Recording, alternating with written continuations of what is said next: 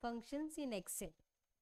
In Excel, we can use various functions, that is mathematical and statistical. Then some financial functions also we can apply on the Excel, okay, by using the data from that workbooks. So first we'll see what exactly the financial functions are and how can we use those functions in our Excel. Okay, so there are financial functions like FV, PV and PMT. Okay, so we'll see these functions one by one. First one is FV, that is this FV function in the Excel. This FV function calculates the future value of an investment with a periodic constant payments and a constant interest rate. So the syntax for the function is, that is FV, future value, and in the bracket we need to specify the parameters that are necessary for calculating this future value, that is rate, N per, PMT, PV, type. Okay, for what exactly these parameters are, we'll see in the next slide. That is, this rate is nothing but the interest rate per period. N per is the number of periods for the lifetime of that annuity. PMT is nothing but an optional argument that specifies the payment per period. So that PMT argument is omitted. It uses the default value 0. If we are not providing any value for the PMT, so it accepts the default value as 0. Next is PV parameter. Again, it is an optional parameter. So the amount that series of future payment is worth now. So that optional parameter specifies the present value of that annuity. So if you are omitting the value of this PV, so it will accept or consider the value of PV as by default 0. Next parameter is a type. Again, it is an optional argument that defines whether the payment is made at the start or at the end of the period.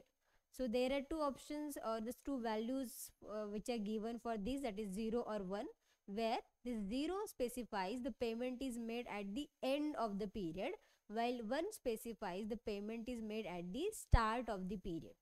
So if the type argument is omitted, if we are not providing the value for this type argument, so it considers the default value as 0. So here we can see the example. In this particular example, suppose in Excel sheet, the FE function is used to calculate the future value of an investment of $1,000 per month for a period of 5 years. So the present value is 0. So the interest rate is 5% per year and the payment are made at the end of each month. Okay, so according to that, we need to identify what are the values of the parameters, and as per that we need to put the values in our function, okay, as per the given syntax for the function. So for this example, we can put the values, and then the result you can see in this given picture. Next is PV function, that is present value function. So this Excel PV function calculates the present value of an investment which is based on the series of future payments. The syntax is given as PV, then in the bracket we need to specify the parameters like rate, N per, PMT, FV and type. So again, this rate is same as the PV, which is the rate of interest. Then N per is the number of periods for the lifetime of that annuity or the investment. PMT is nothing but your again the optional argument in this function as well. Okay, so that specifies the payment per period. If you are not providing any value, it will accept the by default value as 0. And this type is again optional argument that we have to specify, and it will accept the values either 0 or 1, same as the FV function. Here in this example, the same example is given. We just need to put the values which we have in the given example as per the syntax, and the result will be calculated in the next image. Third function is the PMT function. So this Excel PMT function calculates the constant periodic payment required to pay off or partially pay off a loan or the investment, so with a constant interest rate over a specified period.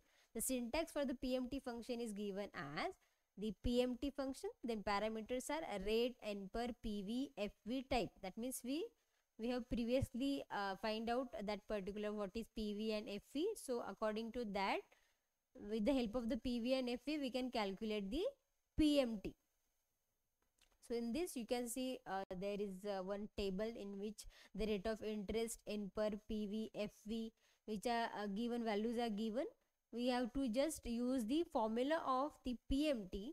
Okay, so and we just need to put the parameter values in that formula, and according to that we can get the value of the PMT. So in this picture you can see the example, and the result is again calculated. So that PMT, again there are some parameters, and the description is given as rate is nothing but the interest rate, N per is the number of periods over which the loan or investment is to be paid, PV is the present value of that loan or investment, FV is the future value, type is an again optional parameter, okay, that specifies whether that payment is made at the end or the start. So according to that we need to provide the values. Next we will see the mathematical and statistical functions which are used in the Excel. So very first is the count function. Count function is basically counts the number of values in that particular column. So on the D column, in this given example, on the D column we use this particular count function. So the syntax is given as count, and we just need to specify the values, value 1, value 2, and so on. Or we can either select the range. So it will count the number of items or number of values in that particular range. Next is the average function. So this average function counts the average of that particular column values. So on the E column we have used the average function. So the way to use that function is equal to sign, then average, and in the bracket we need to specify the range. Next is max function. So max function is used to find out the maximum value among that given range. So we have used here on the B column is equal to max, and from the starting value up to the end value we have to specify the range of the values.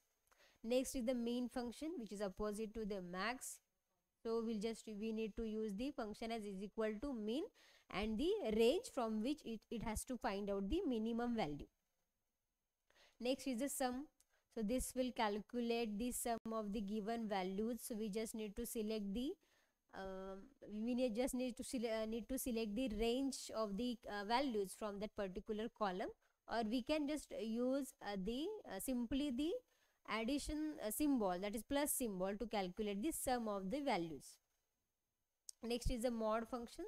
So we can also use the mod function, which will calculate the mod with the help of the inputs like number and divisor. So if we have the number and divisor, we can use the mod function is equal to mod, and in the bracket we need to specify the number comma divisor. So it will give us the result according to the values of number and divisor.